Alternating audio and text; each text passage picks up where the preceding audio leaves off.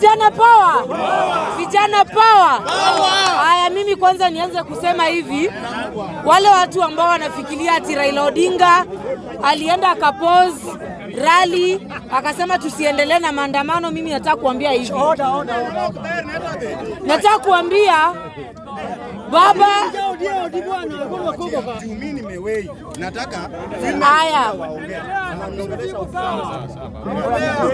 Haya basi wacha tuanze basi. Vijana power. Vijana power. Haya, kwa majina naitwa Brenda Kangai, mimi ni msichana wa Mlima Kenya and I'm confident to be here. So iko hivi, wale watu ambao wanafikiria ati baba Raila Amolo Odinga alisema maandamano isiendelee, ati alisema kwa hatia. Mimi nataka kukuambia Raila akona ruhusa ya kuitisha na kukataa.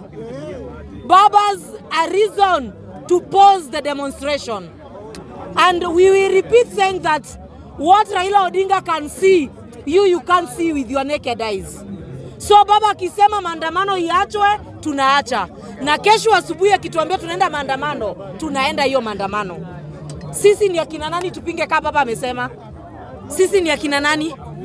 Another thing I want to say, today I want to speak about Jubilee. Uhuru Muigai Kenyatta, the father of Mount Kenya. Tafadhali usilegee kwa kazi yako.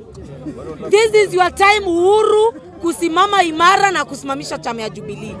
And if you can't do that, Uhuru Muigai Kenyatta, itisha reinforcement ODM.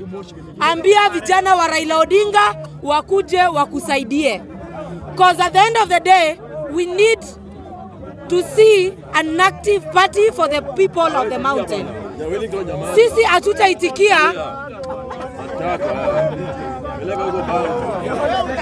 Sisi hatutaitikia watu wa UDA wakuje waibe chama ya Mlima Kenya, watu wa Mlima tuache bila chama. So to you Uhuru Muigai Kenyatta, kama umeshindwa kurun Jubilee na unaona hao watu wanakupatia hard time, tafadhali ambia vijana wa Raila Odinga wasimame na wewe. And on the fateful day of 22nd of May, yenye umeitisha NDC, usiitisha security kwa National Police, itisha security kwa vijana wa Raila Odinga.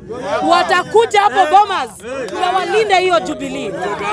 So Uhuru, I want to tell you, kazi kwako, usilegee, usitishwe na usinini. Kama umeshindwa, itisha Jubilee. Jambo ingine, mimi niko kwa mtu anaitwa Rigathi Gachagua. And Rigathi, I want to tell you this. Acha kutumia vijana wa Mlima vibaya. Siku ya maandamano mimi nilikuwa Ngong Road and mimi nilikuwa nasoma hewa vile iko. Mimi wale vijana walikuwa nachoma hizo roli, ule vijana walichoma bus, hawakukuwa vijana wa Azimio. Hao vijana walikuwa naongea Kikuyu, and it is very bad for a deputy president who comes from the mountain.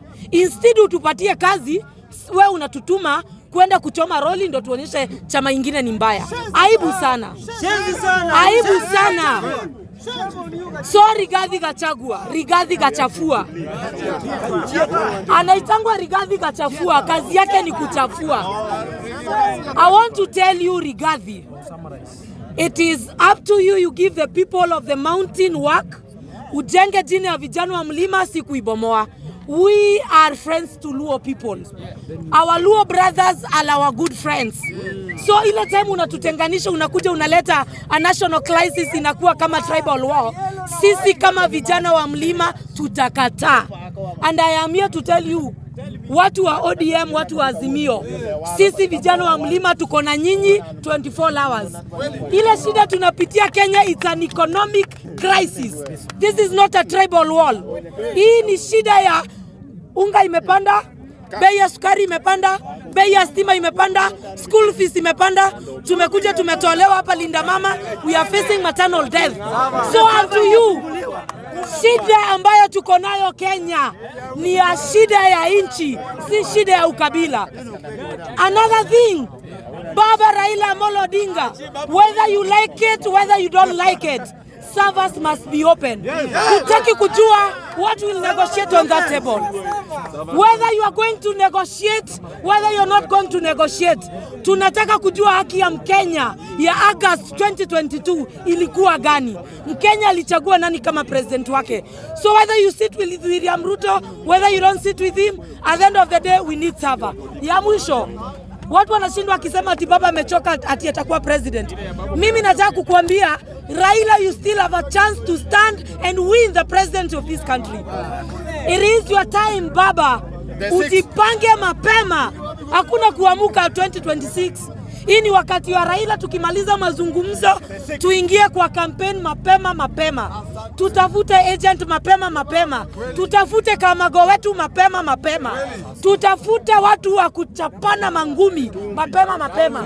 Kwa sababu ile election itakuja haitakuwa ya kupembelezana.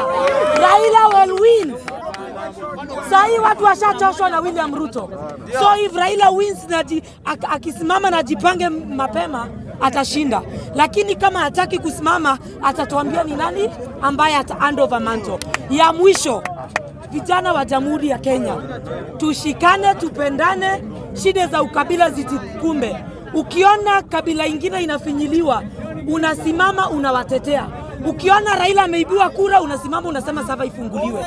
Ya mwisho, Mackenzie,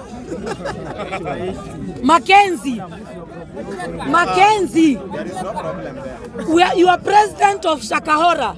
William Ruto is preventing you.